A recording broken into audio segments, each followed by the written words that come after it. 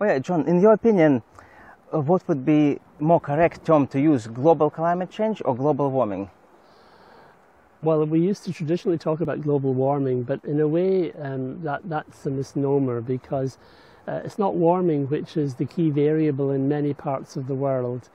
For many parts of the tropics, for example, it's changes in rainfall. For even places like Ireland, where a degree or two won't make an awful big difference, but changes in rainfall would. So I think the expression global climate change is a much more accurate expression, which encompasses the real impacts better of what we expect to occur. Mm.